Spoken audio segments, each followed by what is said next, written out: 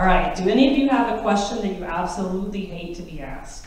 I do, and it typically comes up in a social setting, typically when I'm meeting people that I don't really know, and often it's after we've been chatting for a while, so we've talked about sports, we've talked about the weather, we've exchanged some witty banter, and then somebody has to go and ruin it all by asking, so what do you do? All right, and no, don't get me wrong, I love what I do. I absolutely love what I do. But what I don't love is the response I get when I open up and tell somebody else what I do. But knowing this, I go ahead and answer the question. I'm a mathematician.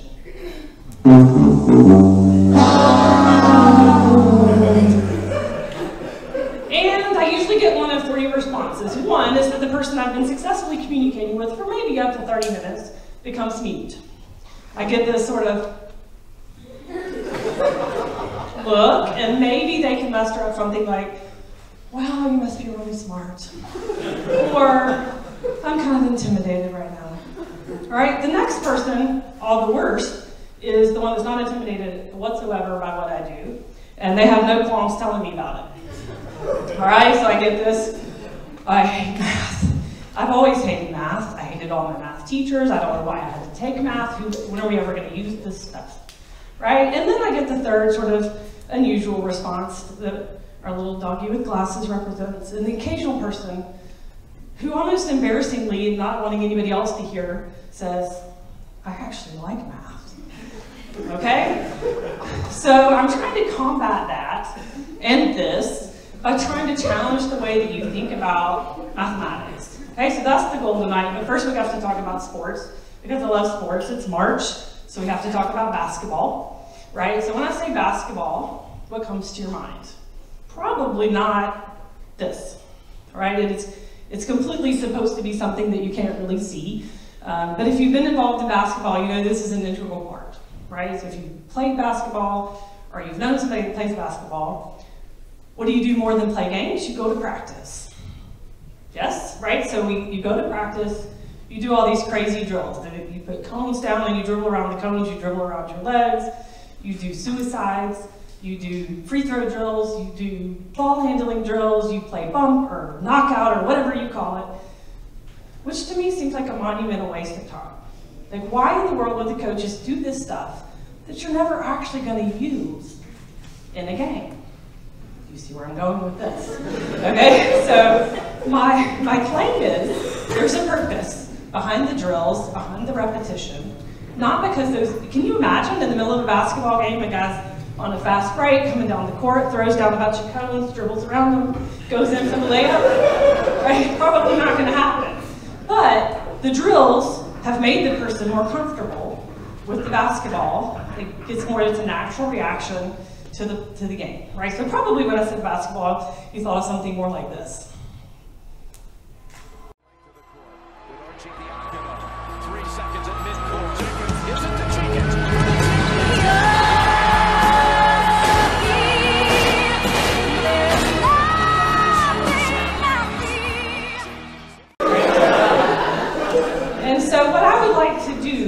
Tonight is try to take you mathematically on the same journey, right? To go from thinking about it as the practice to the game, right? As the classroom to the real life, right? So what I want to do is talk about mathematical thinking versus mathematics, which is what most of you think of when I say mathematics. All right, so what is mathematical thinking? Great question. And it seems like a real big idea to say, I want to take you from thinking about what you did in the classroom to how you think about math in real life. Okay, so the mathematical thinkers among you are probably saying, that sounds great, lady. Can you give us an example? Well, I'm so glad you asked. Right, and if 3 is not enough, there's a wonderful book called How Not to Be Wrong, The Power of Mathematical Thinking. You can check that out and see a lot more examples. All right, so but the idea of mathematical thinking is that you look at an area of your life that really doesn't have anything to do with mathematics, but try to see it through the lens of a mathematician. All right, so we're going to roll 3 easy topics: war, politics, and religion. All right? So, let's start with war. So the question being posed was, what can we do? We're in World War II. What can we do to better protect these planes? Right? The planes have our pilots in it. Right? We want them to come back. And so they realized that they could armor the planes a little bit better. But they also realized we can't armor the whole plane, okay? Because it would then be too heavy. It would probably burn up too much fuel, right? We can't do that. So we've got to pick and choose, where are we going to reinforce this plane, right? So they collected some information, looked at what parts of the plane were being shot up, right? And so they looked at the main three areas, the engine, the fuselage, and the fuel system, and realized it looked like the fuselage was taking the biggest hit, all right? And then the rest of the plane, they looked at that and thought, really they could hone in on the nose and the wings. Okay, so with that decision being made, they approached the mathematician, Abraham Wald, who was a Jewish mathematician who had escaped from Austria and come to the United States. And they didn't really trust him with a lot of information, okay? But they did take him this and said, what we would like you to do is help us to figure out how to do this optimally. What's the best way for us to add the armor to the fuselage and maybe the wings or something in order to protect the plane? And he said, you've got it all wrong, which we as mathematicians love to say, right? So he said, you need to armor the engine. You need to armor the place where you don't find the bullet holes. Why is that? Okay, great question. I'm gonna have to ask these for you since it's not interactive.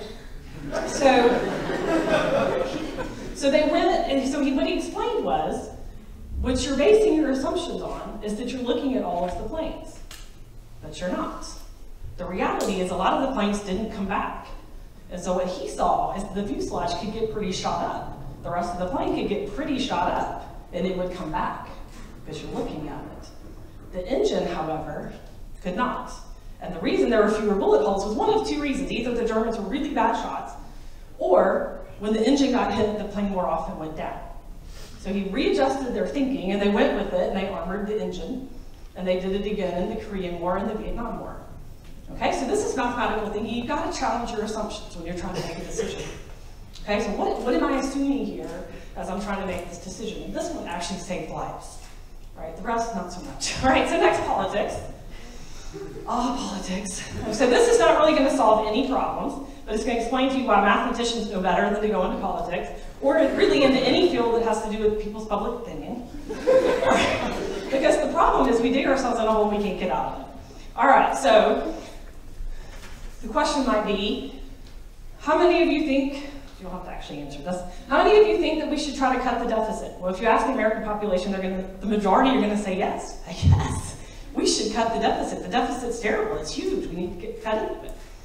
Great, politicians thinking, great, that's what I think too, let's go for it. Second question, how do we do this? We've really got two options, right? We can raise taxes, or we can cut spending. Well, most people really don't want their taxes raised. Am I right? So they're like, yes, cut spending, we want to cut spending. We're all on board with that too. Here's the problem. People really like the things that the government spends money on. Okay, so if you try to dig a little deeper and suggest what we should cut, guess what happens? You can't find a majority of people that can agree on any one thing to be cut because they like those programs. They like the things that the government's supporting. This is a little simplistic version of it where I've just got it into thirds, right? So a third of the people want to raise taxes, a third of the people want to cut defense, a third of the people want to cut Medicare. All right, so the agreement clearly is to cut spending. You've got 2/3 of the people that want to cut spending. But then when you decide, okay, we're going to go with the majority, and then we got to decide what we're going to cut, so let's cut defense. Well, guess what? 2/3 of the people don't want to do that. Right? Well, okay, well, we'll cut Medicare. Well, 2/3 of the people don't want to do that either. All right, this is a simplistic version, but it's actually what's happening. Right? So in the previous administration, there was a national agreement to cut the deficit. There was a national agreement to do it by cutting spending. 13 different programs were put forward as what could possibly be cut. And the people voted to increase spending in 11 of those categories. So not only did they not vote to cut the spending or keep it the same, they voted to have it go up. And the other two categories that they agreed to cut were such a minuscule part of the budget, they really didn't make any difference. Okay, so here's the problem, right? So it's easy to get a group to agree on an end goal. What is hard to do is get a group to agree on how to reach that goal. Okay, so you can either be like a mathematician and avoid this altogether, or if you go into a leadership place where you really do want to get some public opinion, right? Which is probably good. You don't want to be a dictator, or maybe you do, but don't tell me. Okay, so you want to get public opinion, but you have to be careful.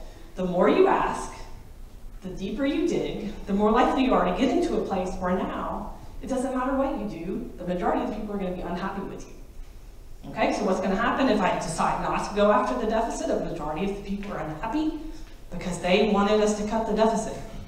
If I do decide to cut the deficit, and I should do it through raising taxes, a majority of people are unhappy because they don't want their taxes raised. But if I do it through cutting spending, a majority of people are unhappy because they don't like what I cut. Okay, so at some point in a leadership role, you have to realize this conundrum that you can get into and just make a decision. You have to be the leader. All right, last one, religion. All right, so I toyed with this one for a while. Some of you probably heard of Pascal's wager. Okay, so this was Pascal, probably heard of him, hopefully at least. And so he mathematically argued that the only logical thing to do was to believe in the God of the Bible. It's kind of a heavy argument, but basically if you don't believe and you're wrong, it's a big penalty, right? So if you do expected value, you're doing better to believe, right? But I thought it might be a little heavy for tonight. So let's go with me sitting in church. Okay, so we sit in church and we're singing the song, and all the people around me are just amazed by grace. And I'm sitting there amazed at the grasp on infinity that the author of this hymn has. Okay? So let's read this. It says, when we've been there, talking about heaven, 10,000 years, bright shining as the sun, we've no less days. What? We've no less days to sing God's praise than when we first begun. So get this, you've arrived at heaven, you've high-fived all your people, got the streets of gold, it's a pretty cool place. You're hanging there for days, for weeks, for months, for years, 10,000 years. And you're like, this place is great. I hope I don't have to leave anytime soon. And you realize you've got exactly the same amount of time left as you did when you showed up 10,000 years earlier. If that's not a beautiful picture of infinity, I don't know what is. Right? So we've looked at these examples of how mathematics can save lives, or how it can just make you understand how you're in a hole you can't get out of, or just appreciate something, or just be weird. Okay, and this just scratches the surface. All right, but my goal here is to get you to realize that mathematics, the drill, leads to the ability to think mathematically. Okay, so we're going to look at the basketball clip one more time, but we're going to do that in a minute because I can't leave without counting. Right, so we have to count. We're going to count all the way to 3. All right, 1 is that you're all mathematical thinkers. All of you are mathematical thinkers. You've been entirely too exposed to mathematics in your life not to be. Now, we're all along a spectrum, right? So we're not all at the Abraham Wall saving lives end of the mathematical thinking spectrum, right? But anytime you can sit down with a group of your friends, pull out a game you've never played before, read the instructions, and actually play the game, you're thinking mathematically. Okay? And you might think, well, that just comes naturally. Well, that's because you've learned and been exposed to the way you have to think to do mathematics. Right? Or you may, if you can just have the thought that, hey, just because something's good doesn't mean that more is better. That's mathematical thinking. Okay, so we're all mathematical thinkers. Number 2, it's okay that we're not all in the same place on the spectrum. So I just argued that it was hard to get agreement. But I think we could probably all agree that we don't really want a world filled with all the people that are really strong mathematical thinkers. Okay, so they bring a good perspective, but it's one perspective. All right, so wherever you are on the spectrum, just appreciate it. And number 3, for the love, don't be the hater, right? When you meet, don't be number 2, right? When you meet somebody at the party, or wherever you are, and they tell you they're a mathematician, or they've majored in math, or something along those horrible lines, all right, stop yourself before you give your knee-jerk reaction, tell the person how much you hate it, and stop for a minute, take a breath, back up, and think about the fact that if there's anything, this goes beyond mathematics, if there's anything that somebody loves, right, that they're passionate about, that they find beauty in, there's probably something there even if you don't see it. So rather than telling them how much you hate it and bringing your perspective, maybe just say, wow, that's fantastic. Tell me about it. What do you like? What do you think you want to do with that? Okay, so you be that person. So we're going to look at the basketball clip. We've gone way too long without talking about basketball. So we're going to go back to that same clip I showed you, but I want you to think about the whole arena. So the setup here, this was the championship last year.